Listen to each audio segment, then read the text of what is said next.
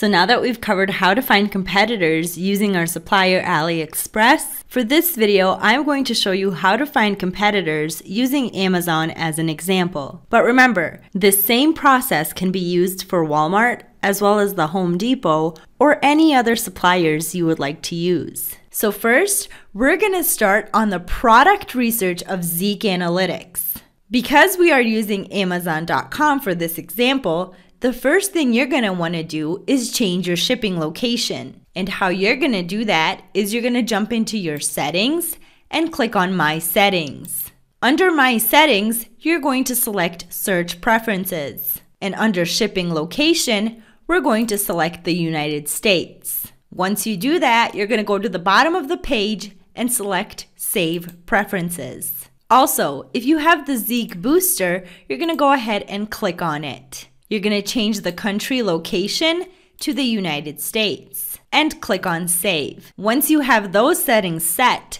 you're going to go back to the product research. In another tab, you're going to go ahead and open Amazon.com. Now, if you're international, the zip code that you can use is the one that we use here, which is a New York zip code. Once you have your zip code all set, you're going to click on Apply and then on Done. The reason we do change the zip code is so that all of the prices and the total outcome of your product are related to the country that you are selling in. Now, the next thing you're going to do is you're going to select a category, and you're going to do that by clicking on All. For this example, we're going to go into the baby category. Once you select your category, you're going to go ahead and click on the search button. Then, on the left side here, you have your subcategories. For this example, we're going to select baby care. Now, once you select your subcategory, this top rated category will come up. What you're going to do is click on See More. Here, you're going to find any product at all. It doesn't really matter what product it is, and we're going to select this product here. Now, once you have your product selected, you're going to go ahead and copy the title of the product. Now remember, this is the same exact process you would use when using Walmart or the Home Depot. Once you have it copied, you're going to jump back into the ZIk Analytics Product Research. And in the search bar, you're going to paste the title of the item that you found on Amazon. Once you do that, you're going to go ahead and click on Search. Now here you can see that all of these items are pretty similar, which means that these are all dropshippers who are dropshipping this same item from Amazon to eBay. So what we're going to do is we're going to select all the items and click on Zik Selection.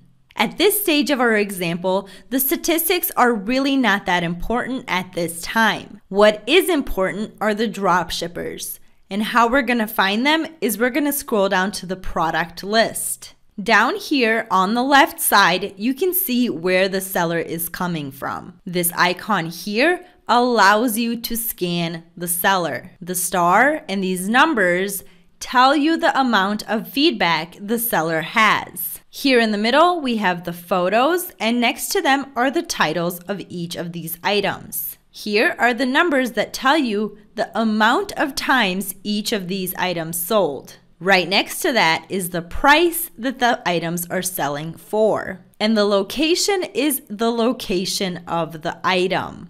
So now that we know where and what is located, our next job is to pick a couple of these sellers and just go through them by clicking on the scan seller icons here. So by going through and clicking on the scan on seller icons, we do this so we can get more information about each seller. And I'm doing a couple of these because I want to get the most out of my search. So we have this seller here, over 10,000 active listings, and this is all stats from the last 30 days, and you can always change the number of days that you're gathering stats. We usually go with 30 days because you just have more information with that. This seller's feedback score is over 5,000. Successful listings is 734. Now, the reason we opened up all of these sellers is so that we can get a lot of information and just make sure that most of these are dropshippers who are dropshipping from Amazon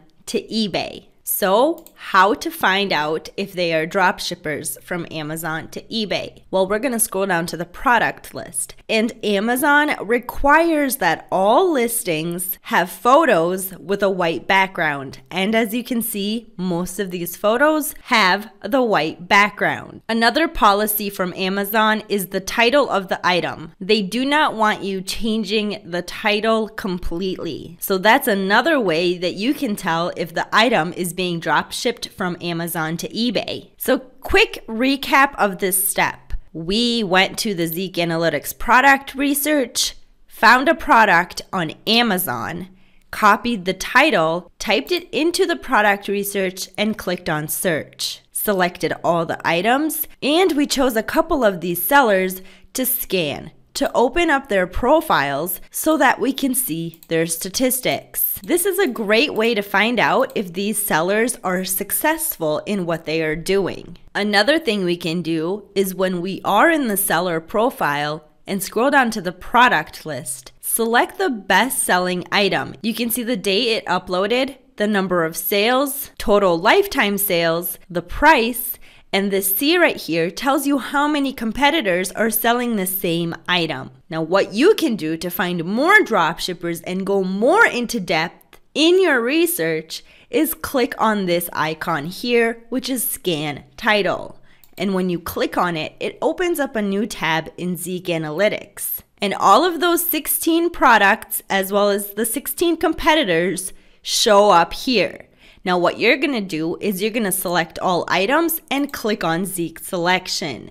This will go more into depth to find more competitors. So again, these stats are not that important at this time when we are looking for competitors. We're going to scroll down to the product list. So again, here we have all of the information that we had before: the seller location, scan seller, the feedback score, the number of times the item sold, the photo of the item, the title of the item, the price, and the location of the item. Here in this stage, when going more into depth into the competitor research to finding competitors and items, it's very important to look at the feedback score, the title, the number of sales, as well as the price. This information will allow you to pick the right competitor as well as the right product. The number of sales is very important because this tells you that this seller is doing something right. When looking at the sales price of an item, you want to compare it to the other competitors. Is this seller selling it for a higher or lower price than his competitors? Now, the feedback score that you should be looking for is right here. Now, if you're just starting out, you probably want to compete against competitors who have at least a feedback score of 1,000 to 2,000. It's always a great idea to find competitors who are international.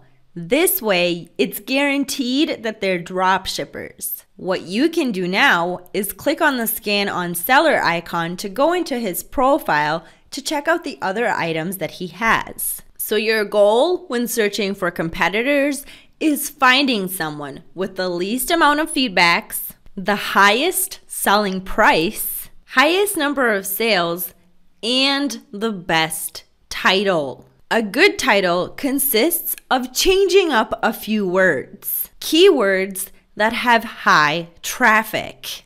So let's say you're interested in this seller, you want to scroll down to his product list, find some of the products that you want to drop ship in your store as well. This is how you would do it.